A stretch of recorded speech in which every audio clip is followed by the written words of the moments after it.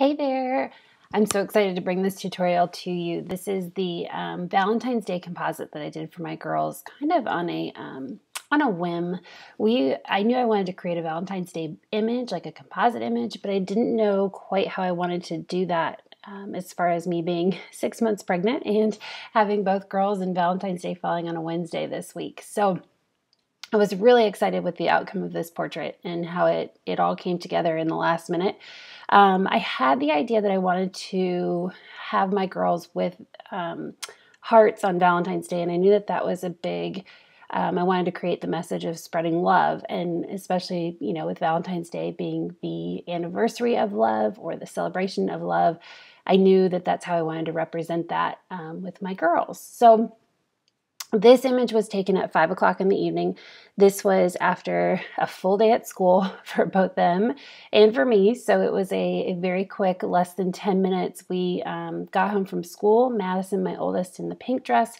She'd been running around at after school all day or all afternoon. So in the Florida heat, she was not at her best, to say the least. So anyway, we got home. I had these dresses that I actually bought for my maternity shoot coming up here in the next couple weeks. And the colors of these dresses were actually not originally pink and purple. They were cream and blue. So I, last minute decision, decided let's go ahead and use these dresses, and I'll just Photoshop the color. I'll change the colors in the end result anyway. So that's kind of the gist of where this image came from. This picture was outside my front door on the sidewalk, 5 o'clock in the evening, right after school. So I guess my point in sharing all of this with you is that there is no perfect time, especially when you're dealing with little kids and you're trying to create fine art images. So, it can be done anytime, anywhere. You just have to make it work. So, or work with what you have is what I was trying to say. Anyway, so we got home from school, threw the dresses on the girls. I brushed Avery's hair out real quick.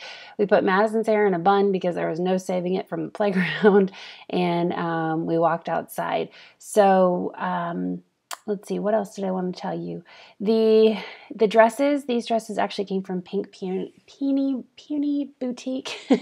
However you say, I can never say that word or that flower correctly. But anyway, I'll post a link for this dress down below. And also, I'll post the link to all the stock that I used, which really I only used Pixel Squid for this image, which made it pretty simple, which was helped in my time crunch. So some other things you might want to know, this was taken with my Nikon D750. It's a 50 millimeter lens that I used. And for this time of day, I took, it was at 5 o'clock in the evening, like I said before, and I used ISO 200, f-stop of 2.8, and shutter speed of 640. So without further ado, the first thing I want to show you is if you haven't used this website before, this is called Pixel Squid.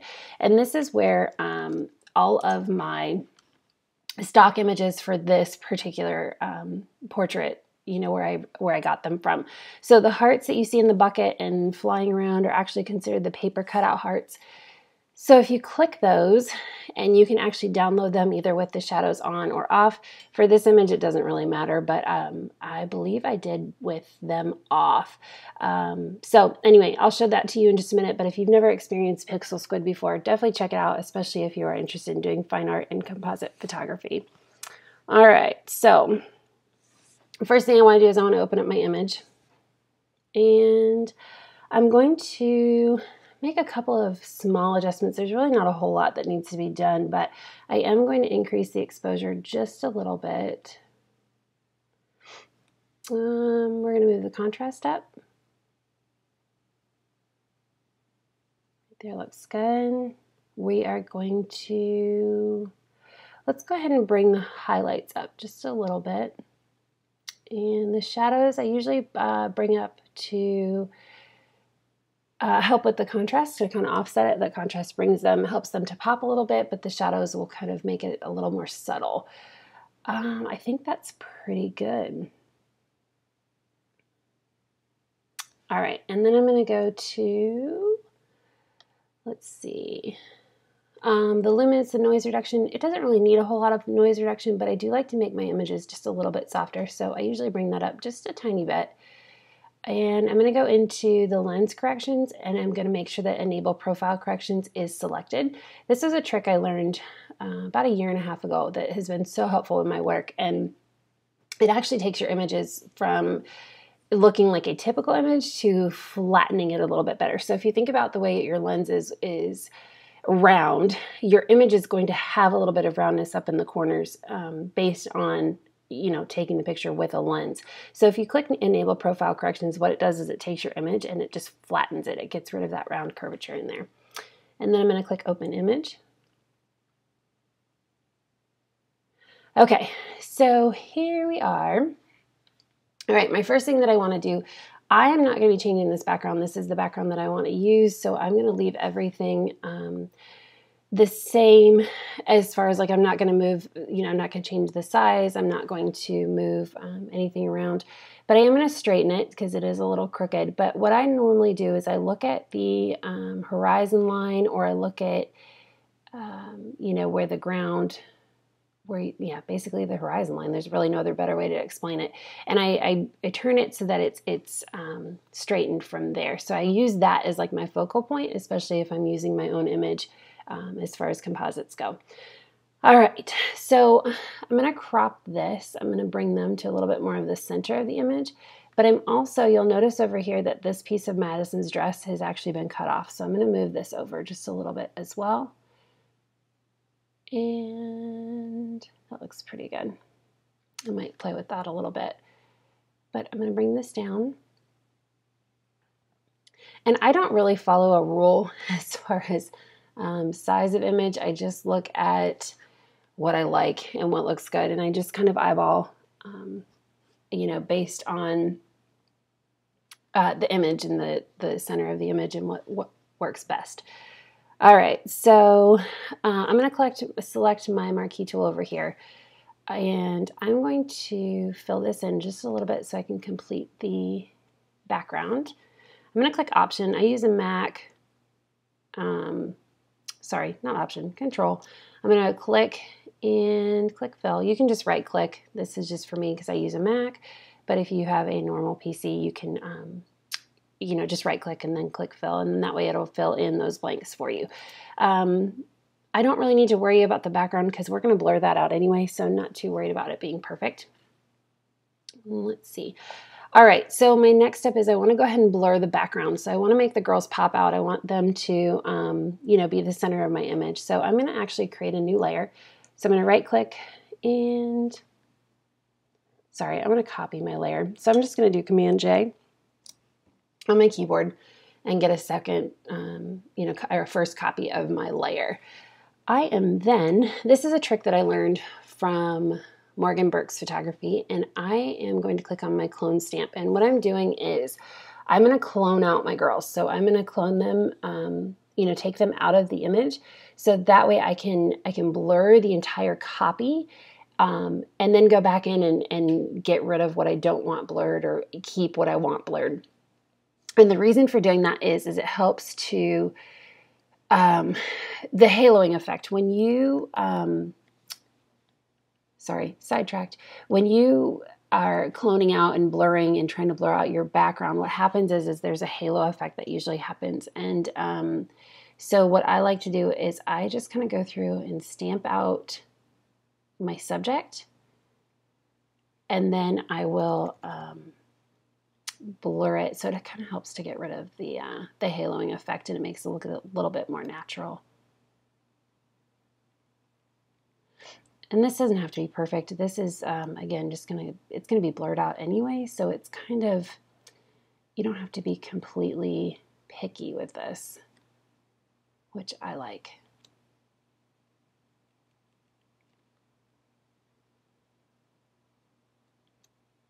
I'm going to blend that just a little bit better.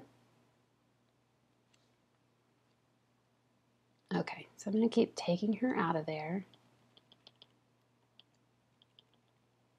And all I'm doing is I'm using Option and I'm clicking to select what I want to copy. And then I'm just clicking across my subject to get rid of her.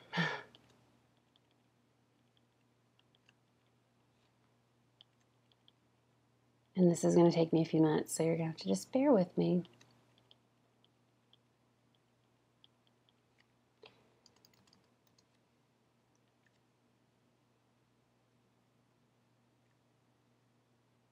I like to try to match up the, like on the sidewalks, or the sidewalk, the lines on the sidewalk. I'm trying to match those up as best I can so that it does look a little more, natural, cohesive, kind of blends together a little bit. So I am taking pieces from close by to clone her out, so it does look as real as I can make it.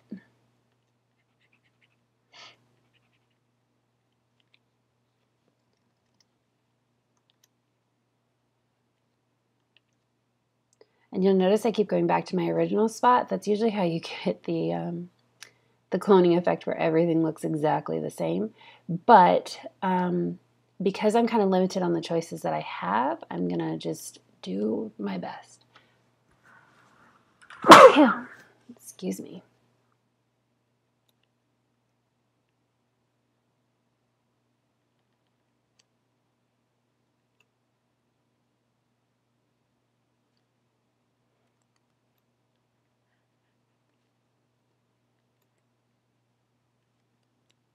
And what's really nice about this too is we're going to actually bring back the girls. So a lot of these imperfections that you're seeing that I'm not coming through and correcting, these are going to, you're not going to see them at all because we're going to have the girls are going to be covering it. So the main reason why we're doing this is to just get rid of the haloing and make sure that because we're blurring it, it actually looks pretty natural rather than having them look like stickers stuck on a page.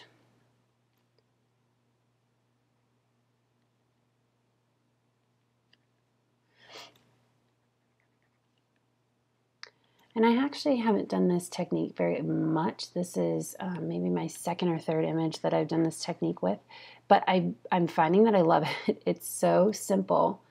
It takes a little bit longer, which is okay. I don't mind it taking a little bit longer because I know what it ends up looking like. So I'm willing to put a little bit more work in there.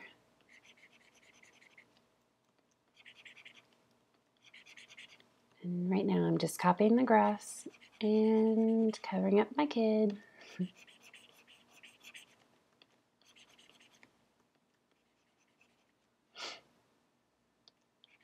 You could even, if you were really running short on time, you could even just blur out clone out the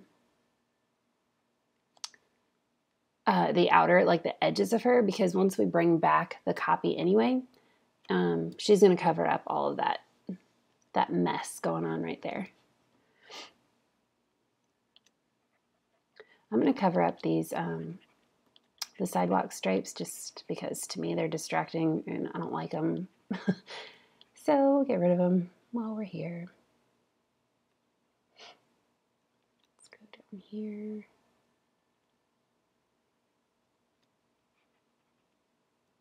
And again, oops. If you make a mistake, just edit, step backward. That's usually what I do. Let's see.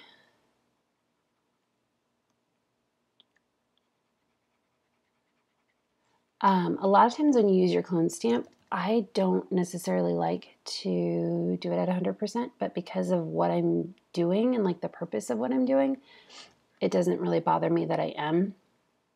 But normally if you're using the clone stamp and not planning on blurring it out or not planning on covering it back up, then I would definitely recommend doing it a little bit more naturally than what I am. I don't like that one. Let's go back. And what I mean by that is going in at a gradual, opacity, like not doing the 100%.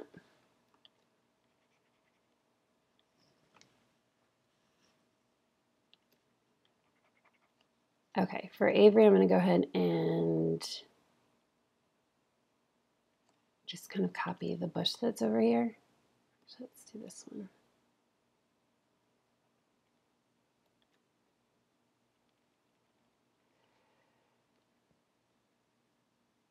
And I'm also going to go through and copy some of these bushes here because I want to get rid of our street sign.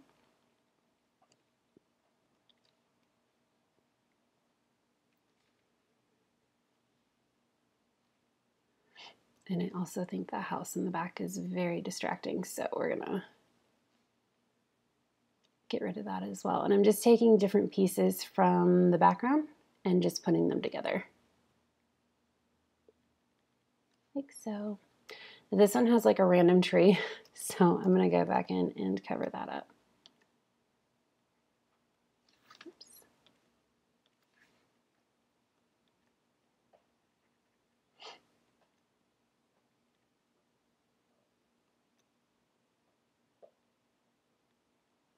Okay, that's pretty good. I'm just going to take this little bit of the roof, cover that sign some more. Again, I'm not trying to be perfect here because it's just going to get blurred out. So I'm not too concerned, which is nice.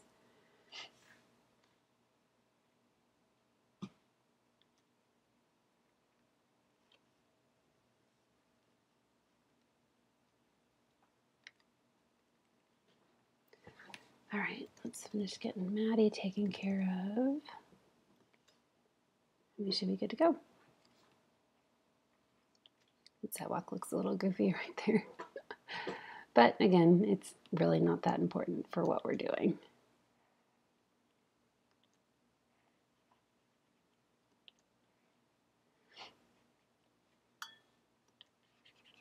This looks so sloppy, but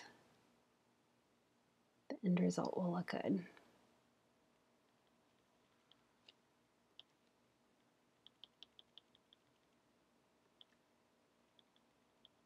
Okay, that's pretty good for now. So if I turn this copy on and off, you'll see it. There they are, and they're gone. So, all right, so what I want to do is I want to blur this entire thing. So I'm going to go up to Filter. I'm going to click on Blur, and let's see. Actually, I'm going to go to Blur Gallery, and I'm going to go to Field Blur.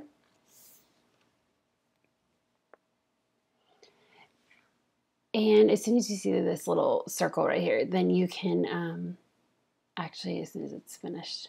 Okay, so you can either dial this circle left or right, or you can come over here to the right under your blur tools and you can actually increase it or decrease it. So whatever it is that you're trying to accomplish. Mine is, it's running really slow because I'm recording, so I'm going to go ahead and leave it at 15.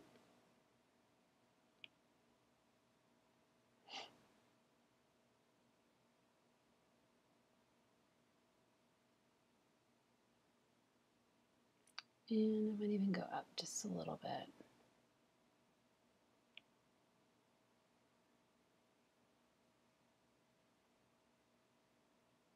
Okay, that looks pretty good.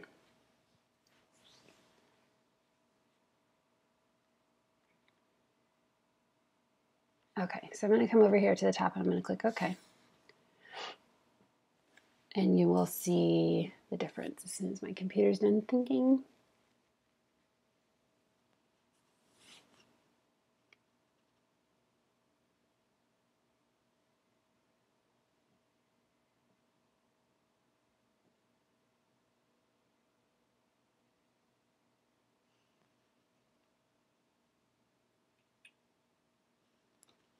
Okay, sorry guys, taking a minute just because of this.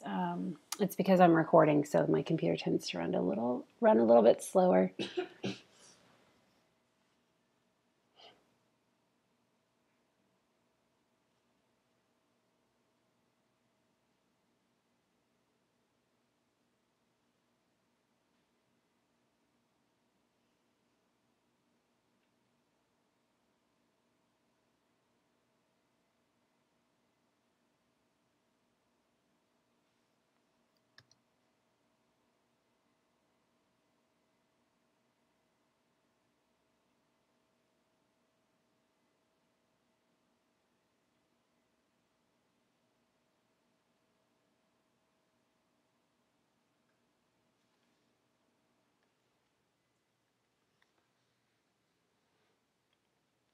And we're back. Okay, sorry for that little delay. I didn't want it to keep waiting for that to finish thinking.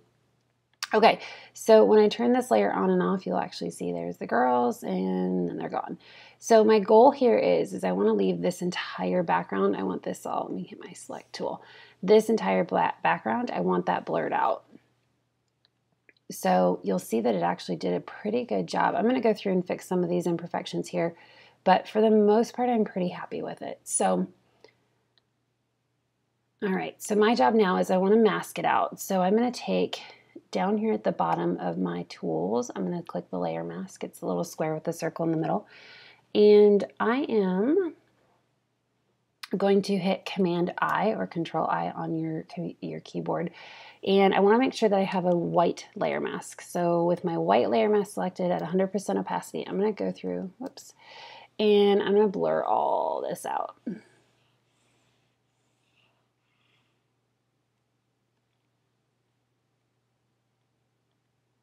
Okay, so around Avery I have to be really careful, so I'm going to zoom in quite a bit. And with a smaller brush, I'm going to go through and blur this. And all I'm wanting to do is I just want to get rid of that, that sign around her hair. So I want to make sure my brush is soft.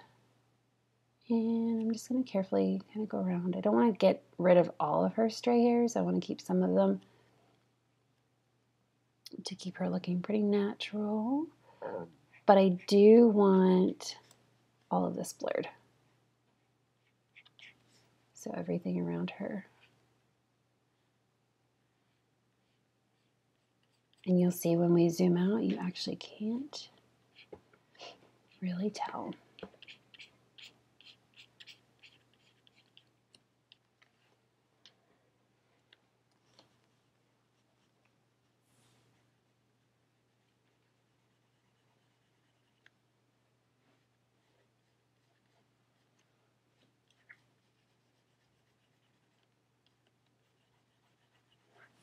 Okay. Get this side.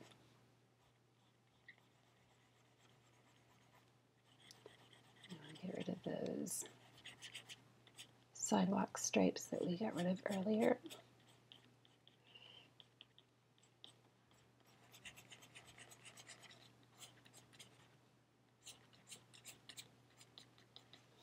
All right, let me zoom back out. Okay, so you'll see where it's all, this is all blurred all around here, but everything else is pretty sharp. So I want to make everything in the background match. So I'm going to go through probably to about where the sidewalk, maybe to like the tip of where Madison's bun is.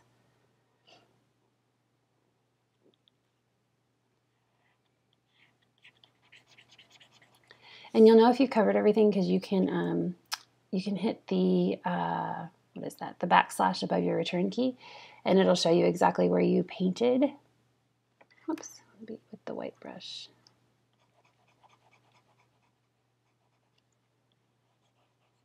And that helps too sometimes, just to make sure that you didn't miss anything, or you, you know, just so that you can see where it is that you've already blurred. Okay, so I pretty much want an even line across, because what I'm going to do then is I'm going to actually bring about the blur naturally. So the very back, I want it completely, whoops, blurred out. Get rid of that.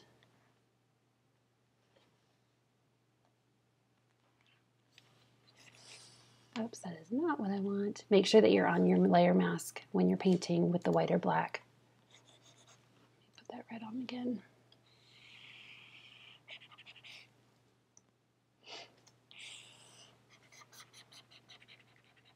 And I am at a, forgot to mention, I'm at a 100% soft brush, 100% opacity. And that looks pretty good. All right, so my next step then, I still want to have a little bit of blur going on like around in here, but I don't need it to be quite as strong. So I'm going to go bring my brush down to about 40%. I'm going to turn the red back on, and I'm going to kind of go through around in here.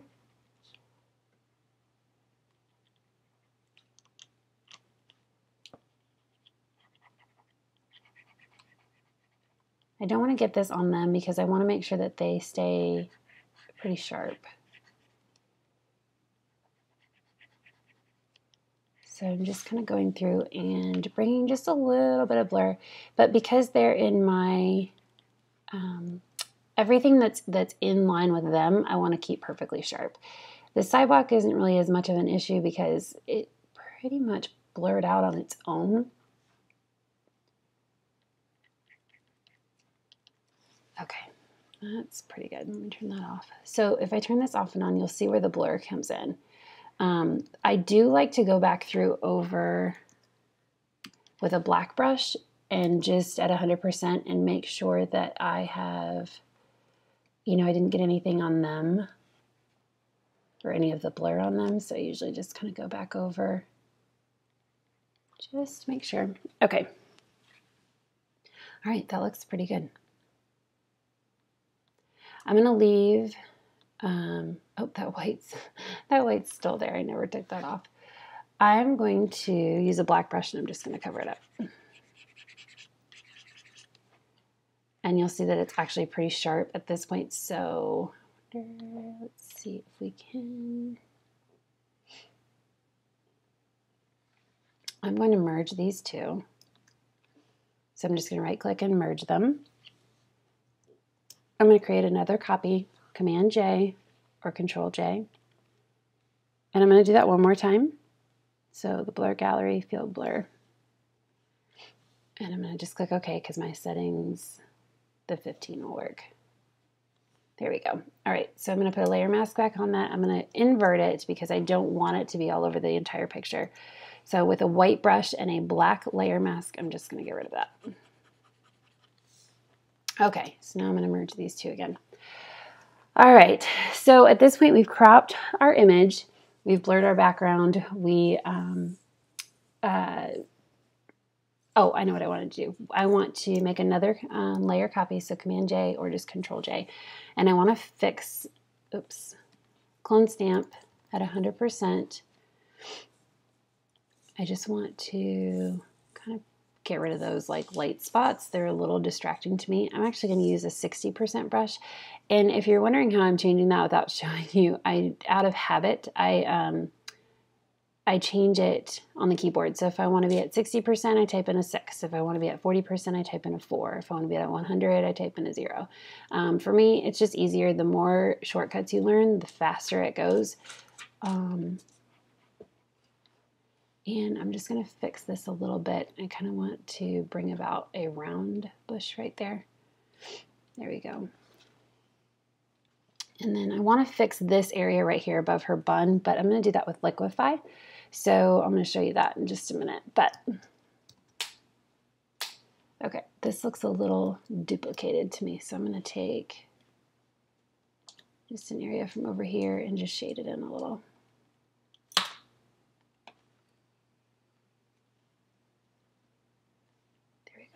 A little better. And then I'm going to blur this just a little bit, or blend it, I mean, so it doesn't quite look copy and pasted. All right. Okay, that looks pretty good. All right, I'm going to merge these two again. So all I'm doing is right clicking and then clicking merge. All right, so my next step is, okay, my lovely little Sophia bucket. So desperate times call for desperate measures, and I wanted to do this fast, and I didn't have time to go find a prop that, you know, looked a little better than Sophia the First. So I went to Pixel Squid, and I got a, let's see, where is it? I already opened it up, a steel bucket. So what I love about this bucket is that you, or with Pixel Squid, you can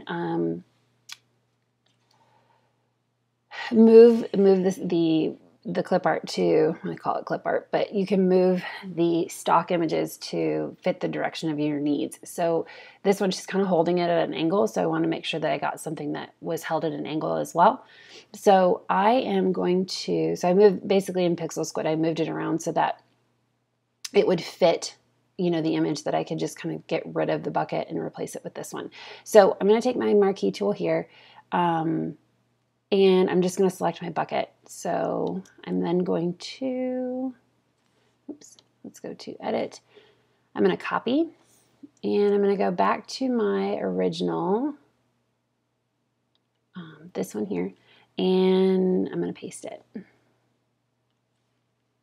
Okay, so I zoom in for these because I like to be able to make sure that I'm matching up the buckets together. So I'm going to click my move tool, and I'm going to have to play with it just a little bit, but I am going to size it so I can whoops, I want to transform. So I'm going to do edit, transform, free transform.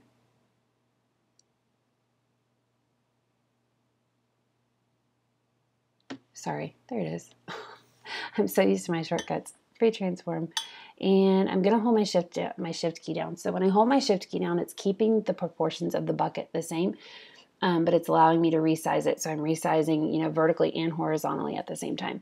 I'm going to hold my shift key down, and then I'm going to pull from the top. I usually pull from the top right corner. You can pull from, you know, whichever corner you prefer. But I'm going to match up the bucket with the handle. So you'll notice this handle is super skinny, and I don't mind the handle she's holding. Like, that doesn't really bother me. The only thing that's goofy about it is the color. So I'm going to use that handle, but I'm going to use this bucket. So in order to do that, I'm going to click OK, and I'm going to bring down my opacity so that I can see what I'm doing. But what my goal here is I want to match up where the handle and the bucket meet.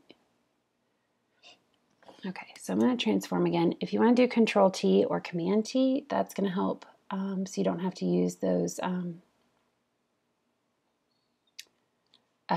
don't have to actually go up to the toolbar and select what you're going to do. I'm going to hit the Shift key again, and I'm going to bring this down. And all I'm really doing right now is I'm just playing with it. I'm just kind of moving it around. Every image is going to change. You know, it just depends on what it is that you're trying to do. But you'll notice that you can still see some of the Sophia bucket down here. And that's okay. I don't mind that because I can just replace it with her dress and the sidewalk. So I'm going to go ahead and bring the opacity back up. And it looks kind of goofy right now. However, we are going to label this. So I'm going to double click and just type bucket. And then I'm going to put a layer mask on it down at the bottom. All right, so I need to click the brush tool. So when you can type B on your keyboard or click the brush tool. And then I'm going to make sure it's black. So if you have this front color is the one that is the color that'll show up on your image. So I always want to make sure that the front color is the one that I want to use. If it's not, I can just hit X and it'll bring my black color forward. So I want to use black, and I want to make sure I have a hard brush at 100%. All right, again, I'm going to bring that opacity back down over here so that way I can see what I'm doing. And I want to, I'm going to move this a little bit more. Let me click on the actual bucket again. I'm going to click my move tool. There we go. That's what I want to do. I'm going to free transform one more time. Command T or Control T on your keyboard. I'm not really worried about this side matching up as much as I am about this one because that side can blend a little bit better. Let me make it just a little bit bigger again. There we go. That's pretty good. And it doesn't have to be perfect. It's my brush tool, and I'm going to go through and just, that's not what I wanted to do. Edit, undo. I want to bring forth the handle. Here we go. All right, so I'm just going to get rid of this.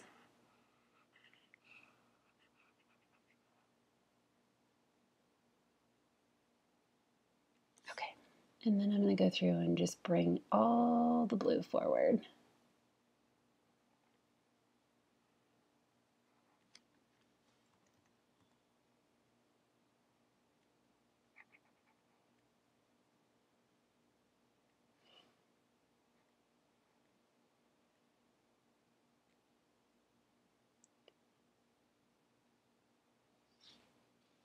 Okay, so you'll see that I actually got a little bit of red in over here, so I'm just going to hit X, get my white brush back, and get rid of that. All right, so I'm going to bring up the opacity so that you can see the whole thing. And you'll see it still kind of looks a little goofy. So I'm going to zoom in even more. And you know what I think I'm going to do? All right, let me go back to my layer mask. I'm going to bring forward my white. Oops, sorry, my black. And I'm going to leave that little circle there. I think it just looks a little more natural. And I'm going to just change it and make it gray.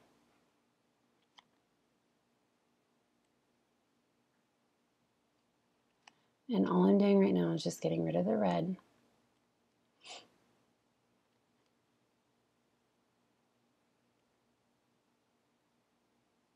Okay, let's see how that looks. If you hit Control plus and Control minus, that's what I'm using to zoom in and out with. Yeah, that looks pretty good. All right, I'm going to hide the bucket. I'm going to click on my layer 0 and I'm going to hit Command J or Control J just to make another copy.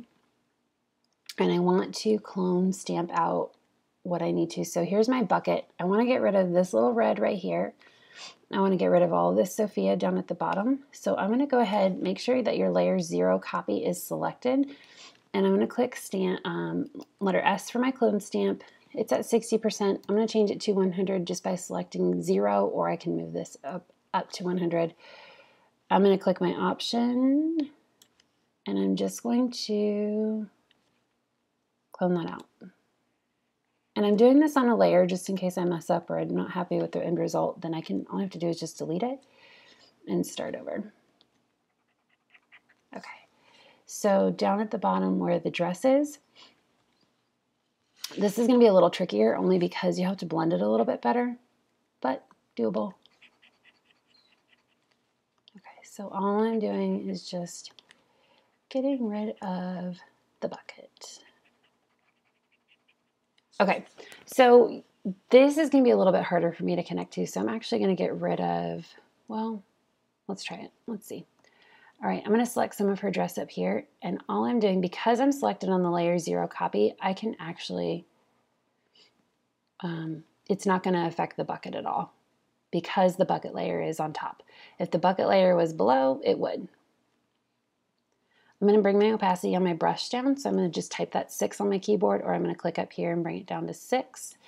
And I'm going to just take some from up here just to blend it a little bit better.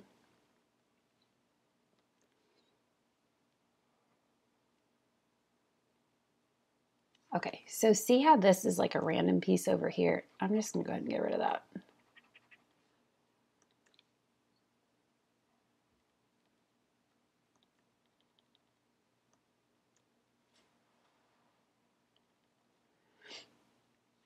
And I want it to be a little bit sharper, so I'm going to bring my brush, I'm going to bring the hardness up, maybe like 66. That looks pretty good. All right, so I'm going to take this little area right here, and I'm just going to finish out that side of the dress. So it is still pretty harsh over there, so I'm going to do my 0% and I'm going to blend it. Let's take this one. It needs to be a little bit lighter, I think. Let's go with this one.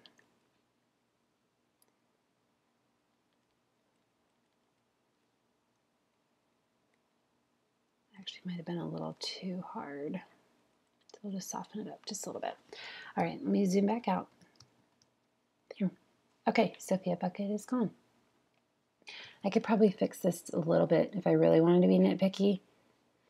Down at the bottom, this is a little still pretty dark, so I'm going to take some of these lighter areas and just kind of blend it just a little bit and lighten it up a little. Okay. Zoom back out. Not bad. All right, so we've got our bucket. We've got Sophia bucket is gone, and I'm going to take my layer copy and my layer 0 copy. Whoops, sorry, I repeated that. My layer 0 and my layer 0 copy. I'm going to hold my shift key down and click both of them. I'm going to right click and merge visible. Oh, I didn't mean to do that. Step backward. I want to do merge down. Sorry. Right click, merge down. There we go.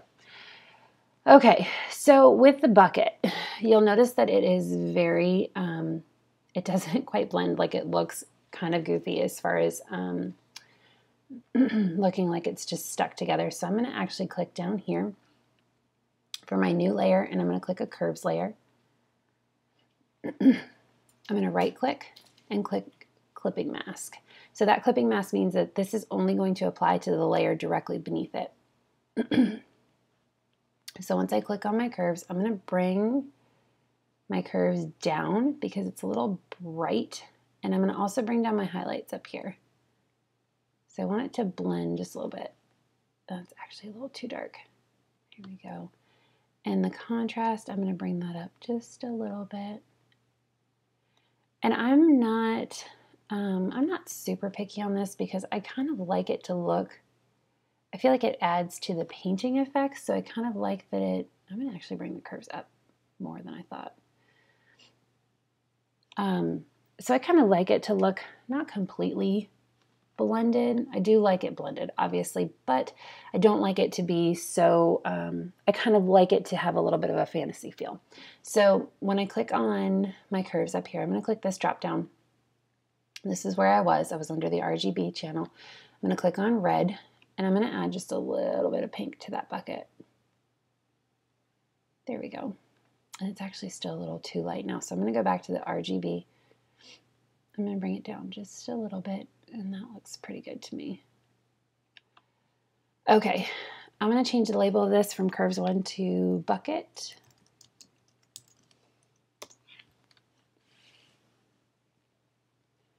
And I want to, let's go ahead and change the bucket color, the handle on the bucket. Okay, I'm going to merge these two together. So I'm going to select these two. I'm going to right click, and I'm going to click Group from Layers. And I'm going to label this bucket and click OK. So now I've got a layer bucket, or a bucket layer.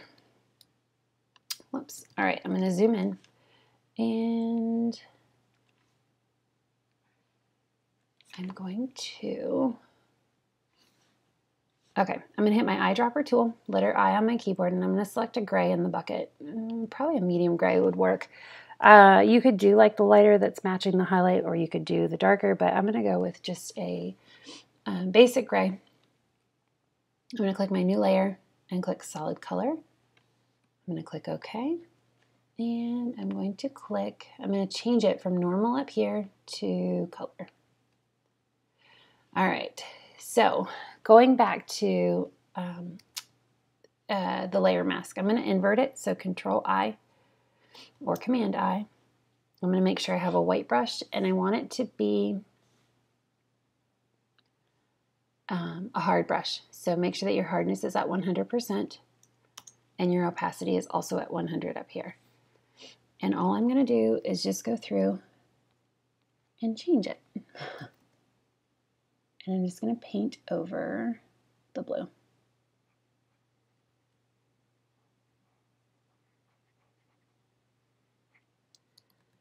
I'm doing this fairly quickly, just for the sake of time, because this is already going to be a long tutorial, so bear with me.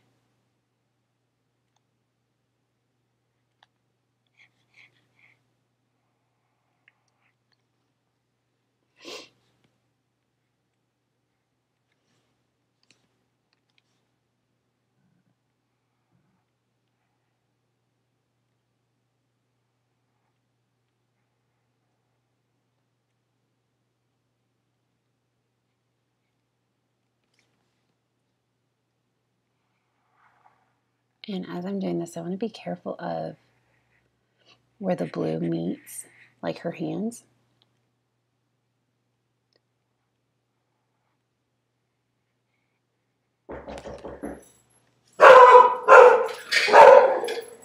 Okay, sorry about that. We had somebody knock at the door, and my computer is directly next to the door. So anyway, we should be back on track now. Such is life.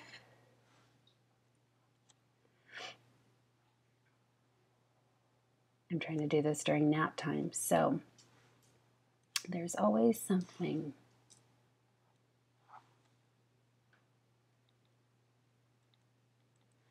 Okay. Oh, I wanted to fix where I was sloppy.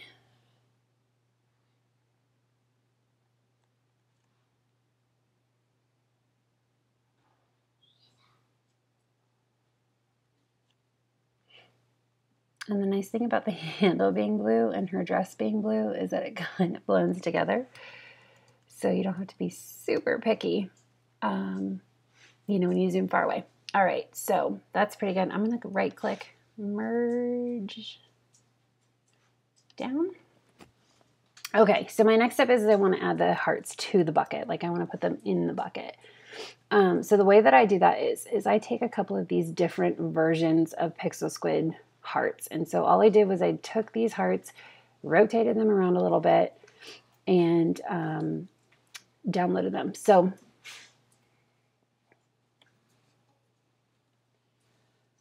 okay, so all I'm going to do is I'm going to select just various hearts and colors. I'm going to marquee, select, I'm going to Control C and Control V. And I want to make sure that my heart layer is on top of the bucket. And I do that because I want the bucket to, I want you to be able to see the heart with the bucket. Sorry, the heart as if it's behind the bucket. I'm going to show you what I mean in just a second. All right, I'm going to go get another one. Let's do, I want to do a pink one. There we go. Control C.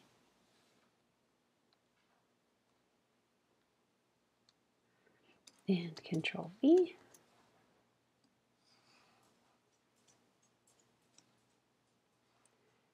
And I want them to be at different angles and different positions so they look like they're popping up out of the bucket.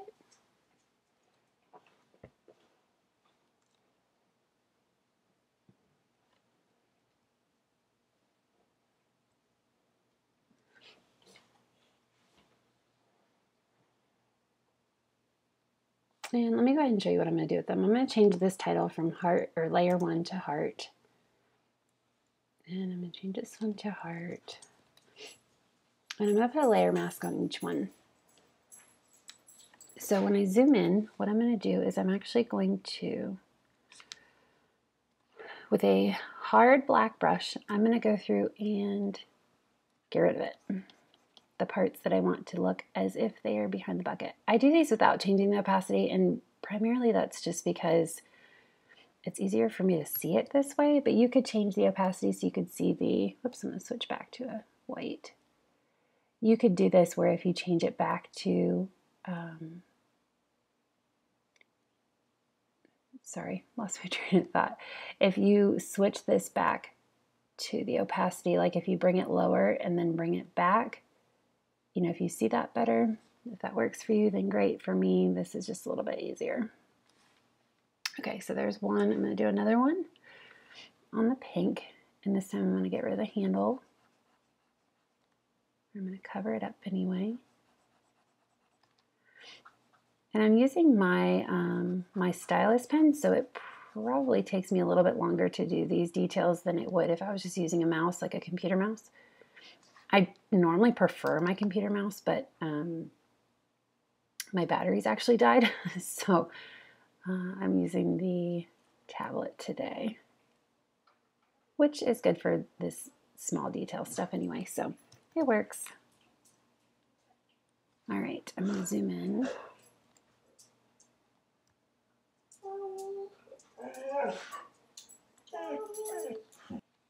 Okay.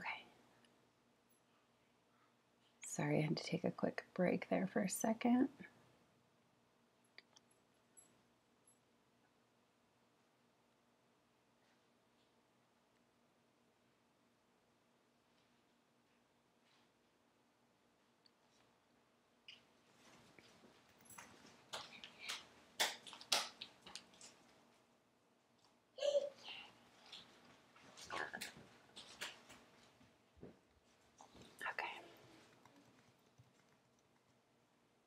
And let's go get another one. Whoops. I think I want to do this angle. You can select this with the marquee tool. Sometimes I just do command with the, I'll do Control A and just select all of it. So I'll do Control A, Control C, and Control V. And then I'm going to zoom in again. Control T to transform.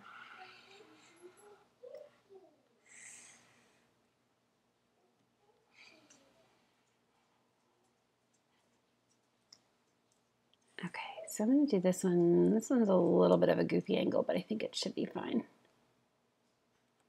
Here we go. That's better.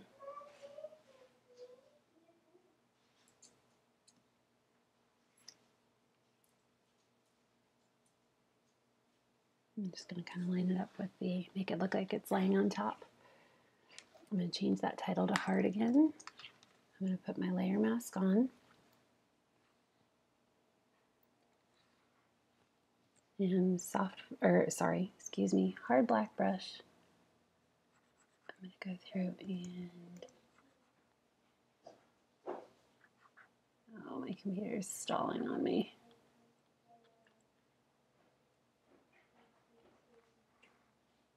Or lagging.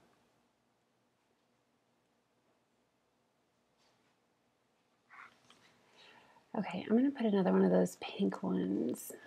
So I'm just going to do a Control J. And on the heart copy, I'm going to, you can do this one of two ways. With a white brush, you can just go through and bring it all back. On the copy, you can do it that way because it's so small. Or you could just delete the layer mask and put a new one on there. So I just, I'm going to do it this way just for the sake of time. And I'm going to bring this one behind all the other ones. And on the layer mask with a black brush. This is probably the most tedious of the whole thing. This is a very simple composite, but it's just a matter of getting all those details together. Okay, and then let's see, I'm just going to do the same with this one.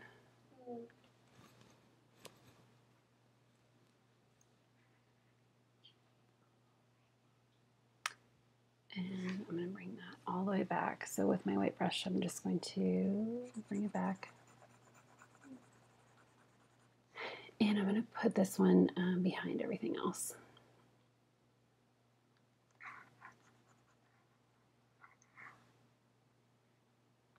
Whoops.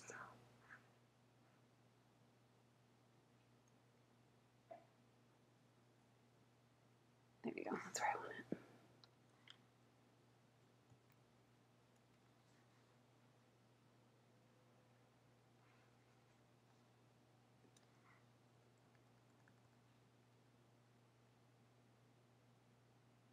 And then I just want one more pink one. Yeah, let's do that one. I'm going to do a Control J. And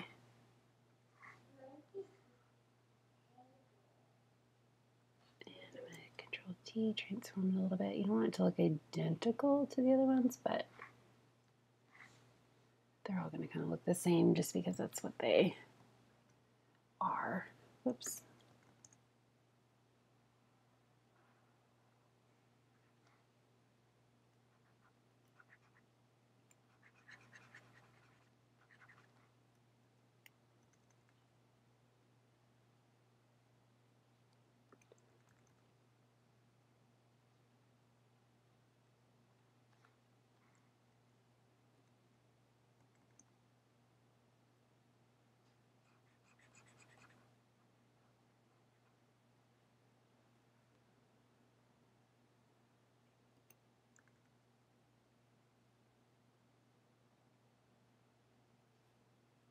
Okay.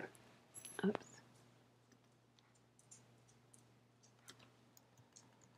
That's pretty good. All right, so I'm going to group all of these. I'm going to hit Shift and I'm going to Control G. And I'm going to label it Bucket Hearts.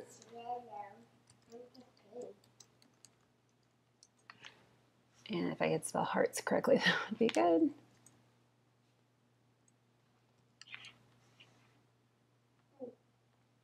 Okay, and then I want to add a curves layer that I only want to go to the bucket hearts. So I'm going to right click and create a clipping mask. And I'm going to bring them up a little bit. They're really saturated. So I want to bring the highlights down. I just want to blend them a little bit better. And then you can bring the contrast. Let's go. Yeah, up, I think. I like that better. And I'm going to bring that forward just a little bit. I'm going to add just a little bit of red to it. There we go.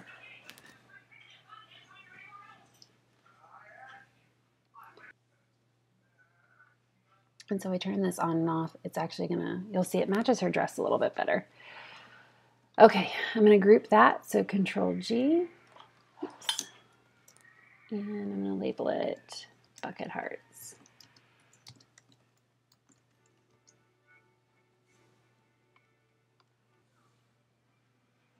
Okay, so my buckets, or my bucket hearts. All right, so now the next thing I want to do is I want to put,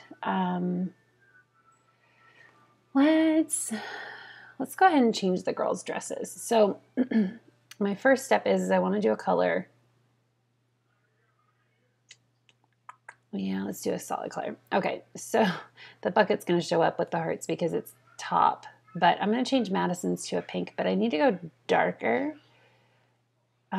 because hers is so light. So I'm just kind of working with colors a little bit. I'm going to change this to color, and I want to invert it. So what I'm going to do is I'm actually going to color it and not worry about what the actual color is right now. And I'm going to come back to the color just to see, you know, what I like. So obviously this is way too like fluorescent pink from what I want to accomplish. So sorry guys, my computer is running so slow with the recording. And I'm doing this with a hard brush so that I don't get much of the grass or, you know, any of the other pieces that I'm trying to not color pink. Because I'm using my tablet and it's going so slow, it's making me literally click every single time rather than click and drag, which I'd much rather be doing. But that's okay, we'll make it work. I like to zoom in quite a bit just so I can see where I'm at. Like you can see her arm right there, so I'm going to take that off.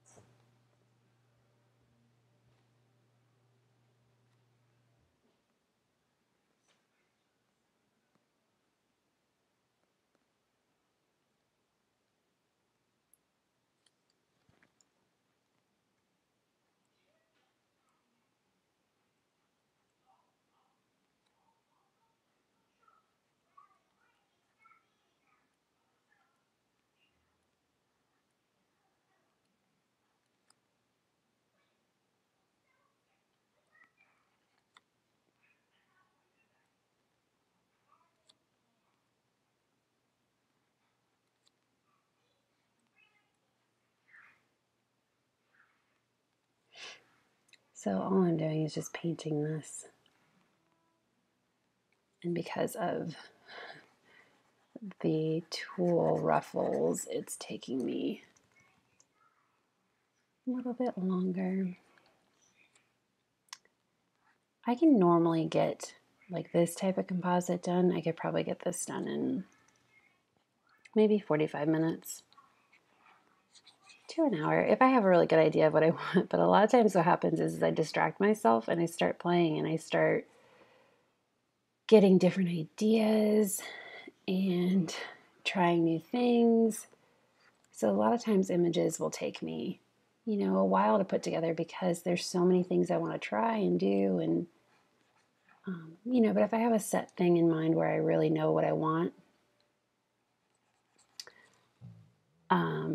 I could probably get it done in about an hour.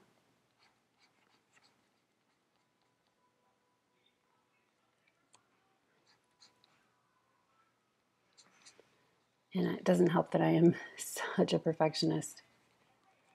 So I'm going to try to do this a little bit faster just for the sake of time.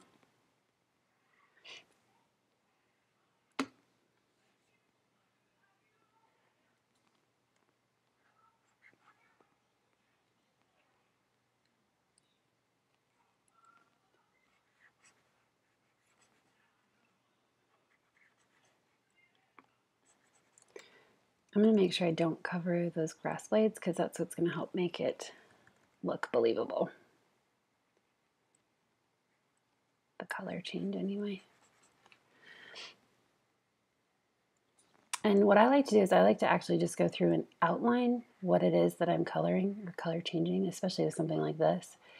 And then I'll get a bigger brush and just go through and, you know, knock it all out a little bit faster. It's the lining that takes forever for me.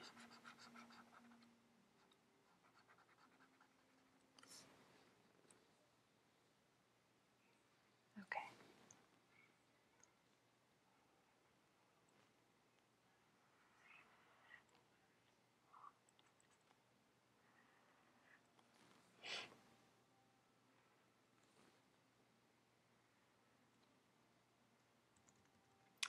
And you'll notice that I'm just changing my brush size as I go. And it's super simple. I use my right hand with the mouse or with the tablet or whatever it is that I'm using. And my left hand, I'll put it on the bracket keys. So if I want it bigger, I hit the right bracket or the closed bracket. And if I want it smaller, then I hit the left. And that seems to help, you know, speed efficiently wise for it to go just a little bit faster.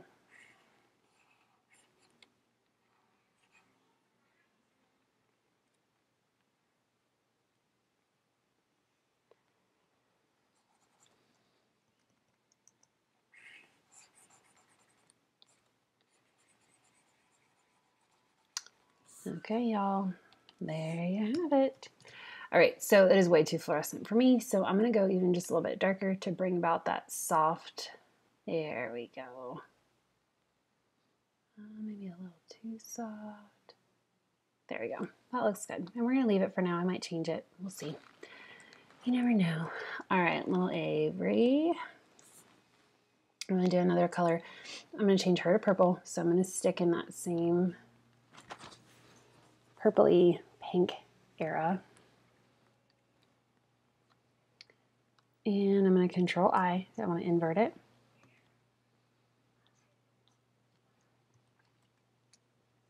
And again, I'm not really worried about the color that I chose for her yet. I'm going to, you know, I'm going to work with that as soon as I'm done. I like to paint it first so that I can really see what it is that I'm working with, because one stripe of color is not going to be enough for me. I like to be able to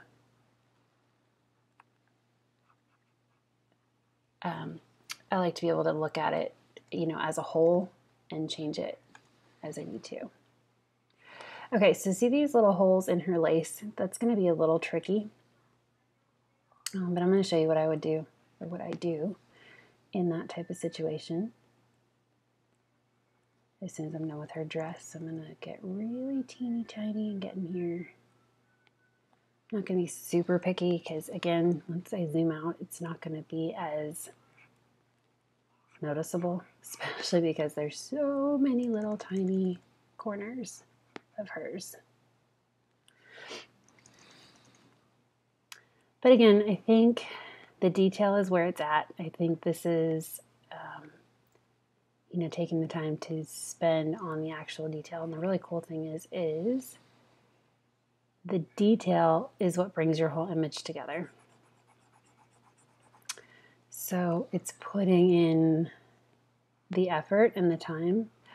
But for me, I don't mind doing this because it's easier for me to do this than it is to get a bunch of props together, go to a session, spend, you know, an hour at the session,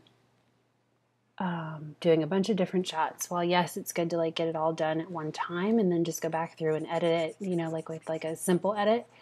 I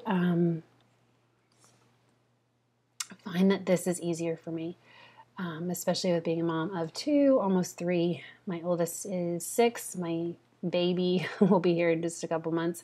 So for me, you know, lugging around a bunch of equipment, props, all of that stuff, it's not feasible for me. So that's how composite artwork really took off with me, was just, it just freed up a lot of time. So as much as this is taking up time, you know, I look at the alternative of, you know, a typical family session, which could take, you know, you could plan to be there for an hour. And if you have, you know, kids that are struggling, you know, you don't want to leave your family hanging. So, you know, I'm the type that I will stick around and wait, you know, until I get the shots that I know I need. And sometimes if we're talking, you know, summer day or mosquitoes here in Florida, we deal with those a lot. So, you know, all of that stuff kind of plays into making it a not easy session to complete. So that's why I love composites. I love being able to just spend my time. I usually put on Netflix and I will watch, you know, whatever show I'm binge watching for the moment. I'll probably come back, side note, I'll probably come back and soften up these edges of the color, just because her dress, there's so much at the bottom, like where Madison's dress kind of blended in with the grass a little bit. This needs a little bit more work on it.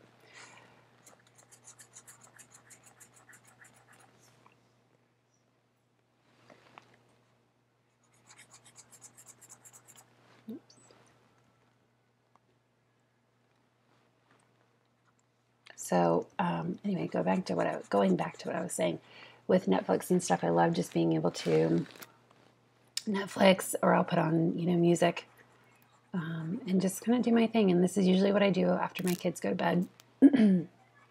My husband works late, so this works for our schedule. It may not work for everybody's, but I found that my most creative time is at night.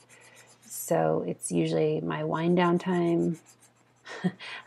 I say wind down, but I'm sure that probably sounded like wine, as in drinking wine down, wine going down, which I wouldn't necessarily say no to. I would now, but I'm sure you get what I mean. All right, so I'm going to do a little bit of a soft brush, and I'm going to just kind of clean that up just a little bit so it's not quite so harsh at the bottom.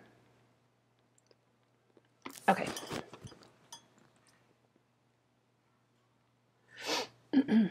Okay, so Avery's, you'll see how she's got the blue coming through. The easiest way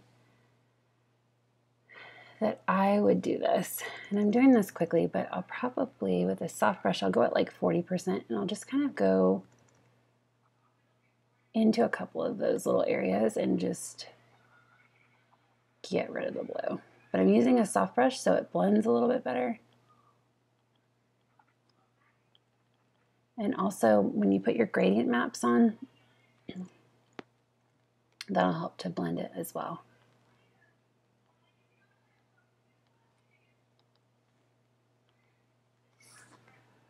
Okay, again, I'm doing this pretty quick. I would probably go back and spend a little bit more time on that, just because I am a picky person. All right, so that looks a little better. Okay, so I'm going to change her dress. It's still a little too like bright purple for me. So I'm going to go, no, probably right around in here. Yeah. All right, let's leave that. And because I toned down Avery's dress, I'm going to tone down Maddie's just a little bit more, which is why I don't get rid of the colors until I know for sure that I'm happy with my result. Yeah, so let's see. If I group those, you can see the color change. Pretty cool, right? I love that. Okay. All right, we are moving right along. Last thing I want to do is I want to put the hearts on the ground here. and I want to put a couple dropping, in front of them, and put a couple in the front as a foreground, so that way it, it looks like they're kind of all fluttering and floating behind them. So with my hearts, I'm going to get the ones that lay on the ground. And there they are. Okay, so here's a pink one. I'm going to Control A, Control C, bring it to my image, and Control V. I'm going to Control T or Command, depends on what kind of computer you have. And I like to get rid of the transform once I'm done with it, so I hit Enter and click my Move tool. And put it down on the ground. Let's see, I need a red one. Where are my red ones? There we go. All right, Control A, Control C, and Control V.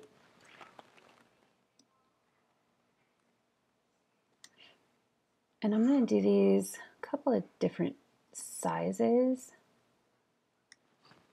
Enter, and if I need to move it, which I'm okay with where it is, I'm going to do that exact same heart, the red one. I'm going to just do Control J, and with my Move tool, I'm going to rotate it. No, I'm not.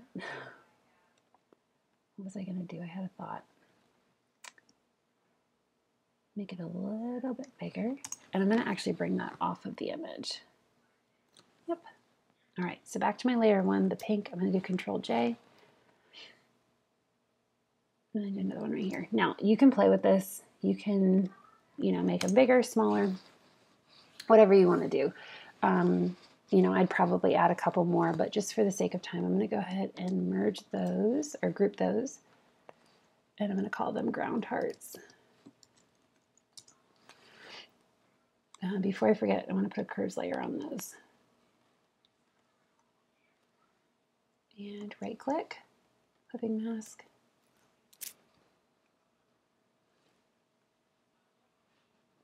I'm going to bring up my curves, down my highlights, and I'm going to bring some contrast out of it so they kind of blend a little bit better. I'm going to change that to red. I'm going to put a little bit of red,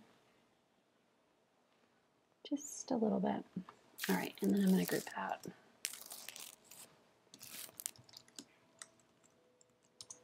Okay, last thing, second to last thing. Let's do this one. I'm going to Control A, Control C, and I'm going to put this one in front of the bucket as if it's falling.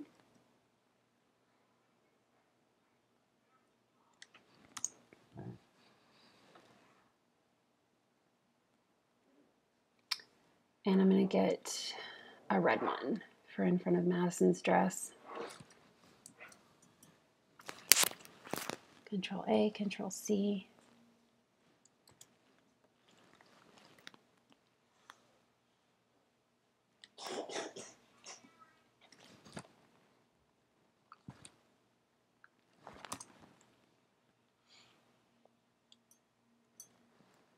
Actually make that a little bit smaller, Control T. And move it up just a little bit.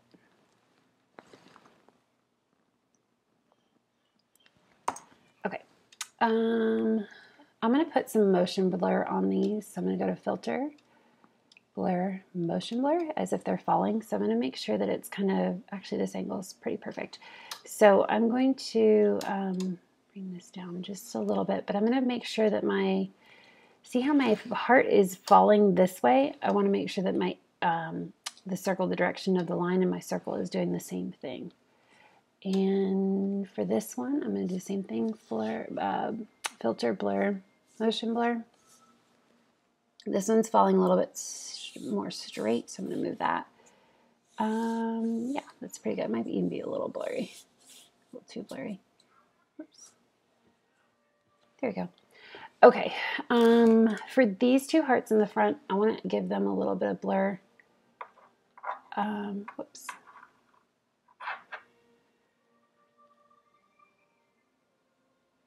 This one.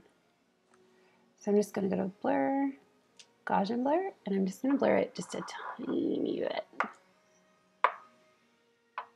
There we go. And I'm going to do the same thing to, not that one, this one. Filter, Gaussian blur, and I'm just going to go to my most recent. Actually, I'm going to put a little bit more on there. Blur, Gaussian blur, and I'm going to go to, let's go to 5. Yep. All right, let's put a curves on that one.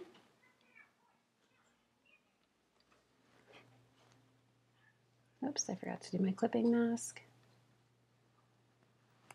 Bring down my highlights. Take away that contrast. And put a little bit of red back in. Okay, and then I can blur those to the falling hearts.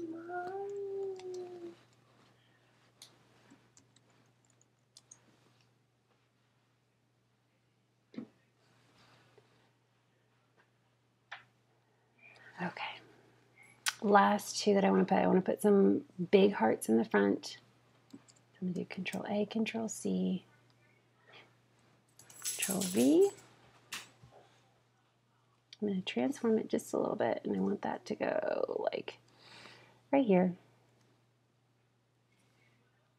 Click OK. And I'm going to do the same thing with the pink one on the right. And that one's good. Control A, Control C, Control V. And there's no rhyme or reason. I mean, you can really do, you know, whatever you want with this if you want to put more.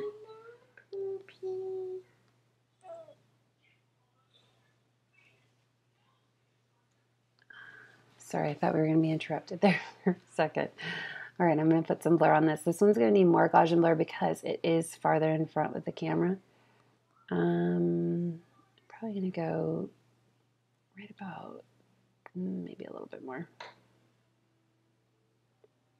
Okay, 16. I'm going to put the same one on this red one.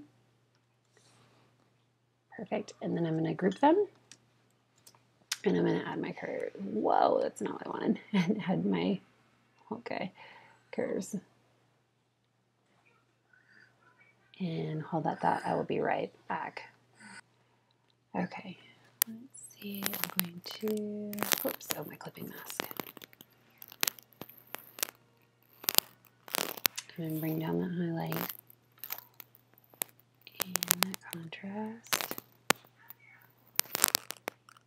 I'm going to make those just a little bit darker. Yeah, because they are in the front, so I don't want them to be quite as bright. Okay, so let me group that.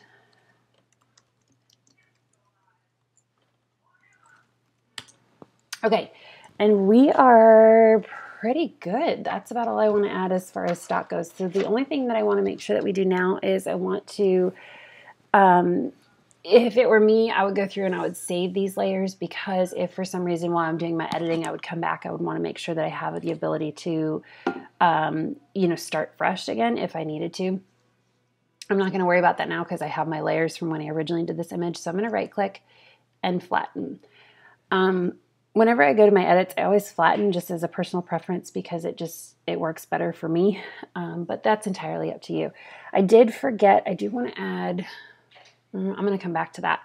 Okay, so I'm going to Control J and I'm going to go to Filter, Liquify. So what I want to do is I want to fix the my girl's little bun here and make it a little more rounded, a little bit fuller. So I'm just going to use the forward warp tool, and I'm just going to go through and kind of make it a little more princessy, as my girl likes to be princessy. Oh, and while I'm here, I'm going to fix that grass while I'm thinking about it. Okay.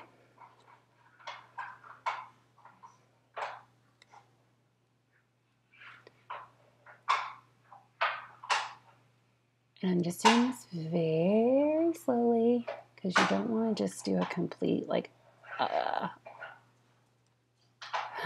complete revamp of her bun.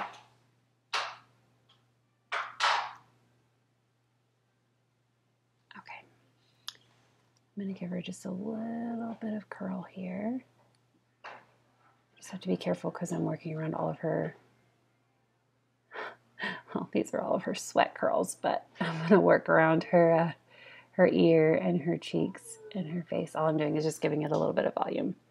All right, and then I'm going to move over to my little one, and I'm going to do the exact same thing. I'm just going to give her a little bit of an oomph. I'm just, I'm going with her hair, so that's another.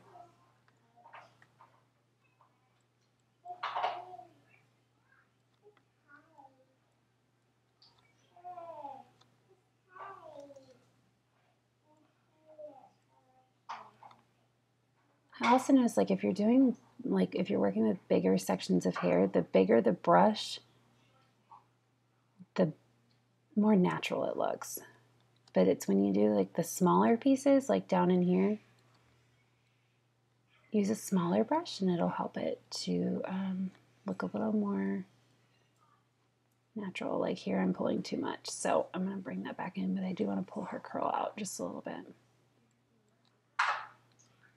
Okay. All right, so let me turn that on and off for you so you can see the difference. It just gave them a little bit of volume, not much, you know, it's pretty subtle. I'm going to flatten.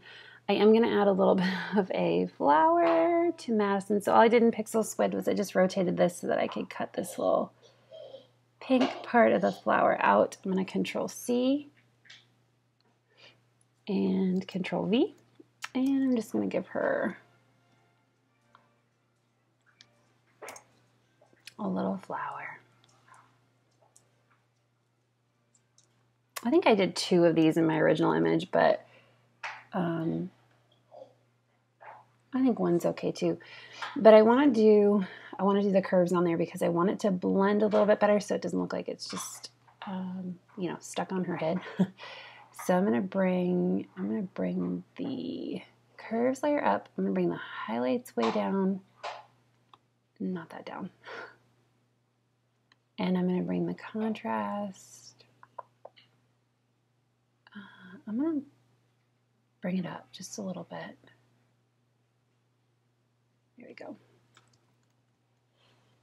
Okay. The other thing that I do want to do with that is I want to do a curves layer, and I want to darken the bottom just a little bit. So I'm going to invert it.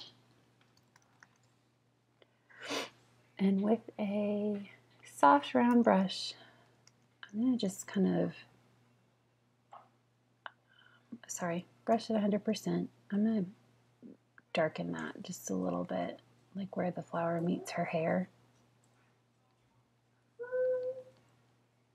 Okay. Yeah, that's better. It doesn't quite look as stuck. Okay, I'm going to group that. Actually, I'm going to flatten it. Right-click, flatten. Okay, so now we're on to the skin. So what I normally like to do is I normally just go to solid color and I pick usually like a soft, like peachy pink color. I change it to soft light. I invert it. And I kind of just go over their skin. I don't do a whole lot of this only because my girls are very fair-skinned. So I just do a little bit, and it's going to look ridiculous right now, but I like to do it at 100% and then I go back in and fix it. So that's just so I can see what I'm doing. But this doesn't have to be completely perfect because this is, it's going to be so light. It's just a little added way to give them just a little bit of brightness on their skin. Like you can see, I mean, my Avery, she's so fair-skinned. So it kind of, I don't do a whole lot. Well, it looks like I do right now, but I brighten it, or I lower the opacity quite a bit. There we go. And you can see the difference is just, oops, I lowered it too much. It's just a really tiny way, like a really subtle way to kind of blend them all together so that their coloring is all the same.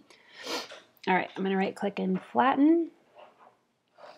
And I'm going to go through, Avery's feet are pretty purple to me, so I'm going to go through and let's do selective color. And I'm going to take out a little bit of cyan, and I'm going to invert it and color her feet. There we go. That's a little better. Actually, I even want to put a little yellow in there. Not that much. That's better. So you can see the difference there. It just kind of matched her feet with her face. All right, I do put a little color on their cheeks. And a lot of this part of what I do, I learned from Tara Lesher Photography. So if you have the opportunity to go get with her education group, that's where I learned a lot of these little tactics and like little detail things that I love. And again, I do it at 100%, and then I go through and lower my opacity. And I do a lot of pinks on my girls just because, again, with their fair skin and, you know, with their coloring, it looks better on them than darker colors. So, that's a little silly, but once I lower it, that's a little better. Okay, we are just about done. I'm going to do some dodge and burn. So again, curves layer, I'm going to brighten that, and I'm going to invert it. And I'm going to label it dodge. And I'm going to do another curves layer, and I'm going to bring that down, invert it, and label it burn. So with a soft white brush, I'm going to go through and all over the highlights, I'm going to add highlights on there. Hang on just one second. My little one needs me. I'll be right back. Okay, so let's see. With my dodge, with a soft white brush, I can't remember if I mentioned this, but if this is like a random color right here, so like this one's gray, if I need it to go back to black and white, I can just hit D, and it'll take me back to my where I need to be. So okay, again, I do the 100%, and I'm just going through and I'm kind of brightening up the areas where the sun's hitting, where it's a little bit lighter. And I don't have really like a specific structure that I follow with dodge and burn. I know that there is one, but I just like to play with it. And whatever I like, I usually go with. And you know, is that technically correct? Probably not, but it's what works. I do try to focus on where, like where they have lighter areas.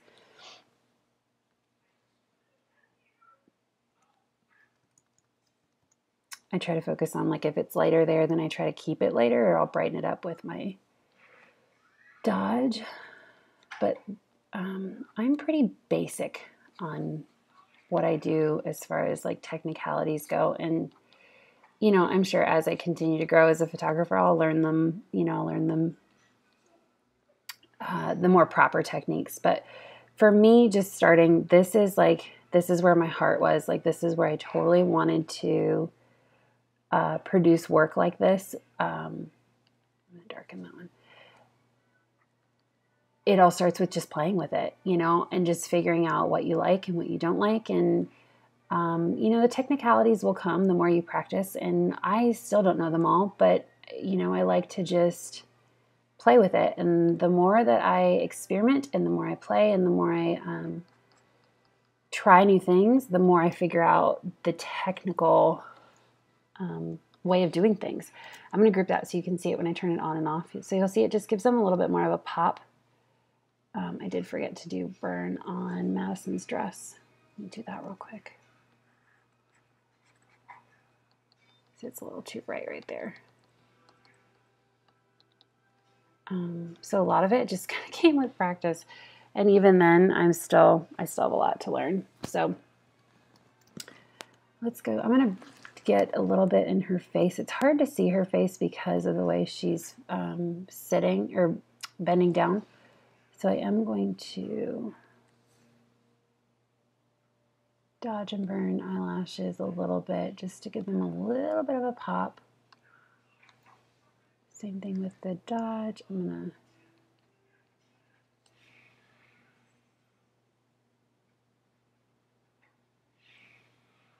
whoops, I wondered why I couldn't see the, wow, Elizabeth.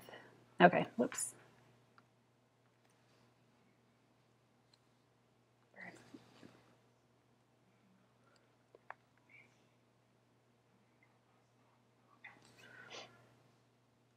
Same thing with my Avery.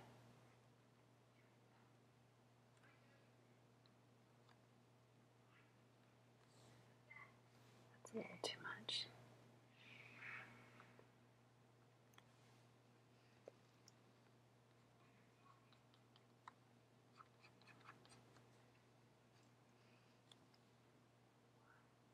Okay, so I still have my opacity at 100%. So I mean, you can see it looks pretty goofy. But if I bring this down just a little bit, it's just enough to give them a little bit of a pop, you know, without looking too crazy. I'll actually darken this just a little bit. Her face is just a little too bright. Okay. All right, so we've done our dodge and burn. I do want to take out some of the green that's going on here. So one way to do that is I can go to selective color, and I'm going to take out the cyan because I want it to have a little bit more of a pink tone to it. And I'm going to bring in a little yellow. Okay, so there's my selective color. I'm also going to add a photo filter onto this. I usually bring mine down to 25%. That's pretty much my favorite. And then I usually bring this down to about 50 to 60, depending. So it's a little too orangey for me, so I'm going to bring back just a little bit of cyan. And we're good. Okay, so that just warmed up my image quite a bit. I'm going to right click and flatten. I do want to put a little bit of a vignette on there, so I'm going to go to curves layer. I'm going to darken. And with a big, soft black brush, I'm going to go through and I'm going to make my circle as big as it'll go. Not quite as big as it'll go, but I am going to remove it off of them. Here we go. All right, next thing I want to do is I want to put let's put a gradient on there. I want to bring out the pink tone, so I'm going to change this to radial. I'm going to click reverse, and I'm going to click my colors. On the left is going to be your outside color, so I'm going to do like a really soft pink color. I'll try that. And then on the inside, which is on the right, I'm going to do like a soft peach color to bring out their skin tones.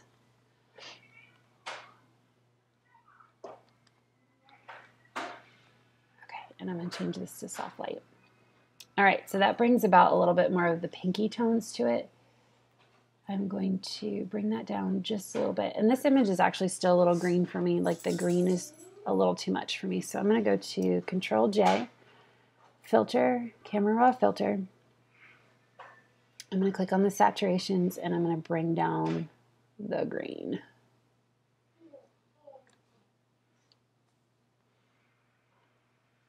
It doesn't make much of a difference, but there's a little subtle, I can tell from my end.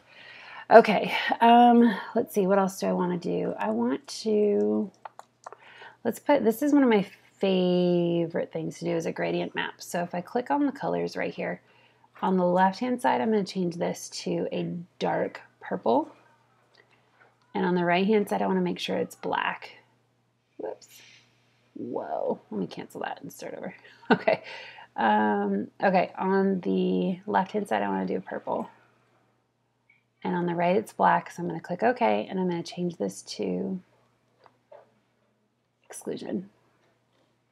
Okay, so all that does is it brings about, it lightens up the shadows in the back a little bit and makes it a little bit more soft and a little bit more of the painter feel to it. I am going to add another curves, and I'm going to do one more dodge and burn.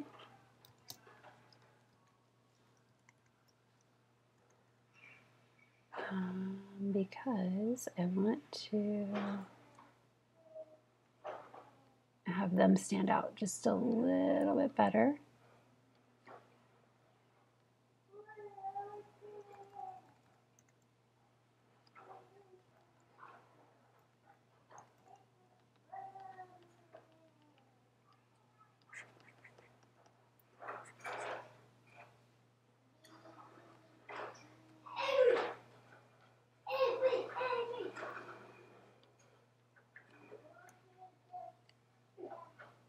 I'm not sure if you can hear them or not, but they're playing. So sorry if you're distracted by the little people.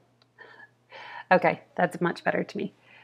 All right, perfect. So I'm pretty happy with it. The one thing I would probably add, sorry, hold that thought, is I would do a solid color and I would put like an orangey,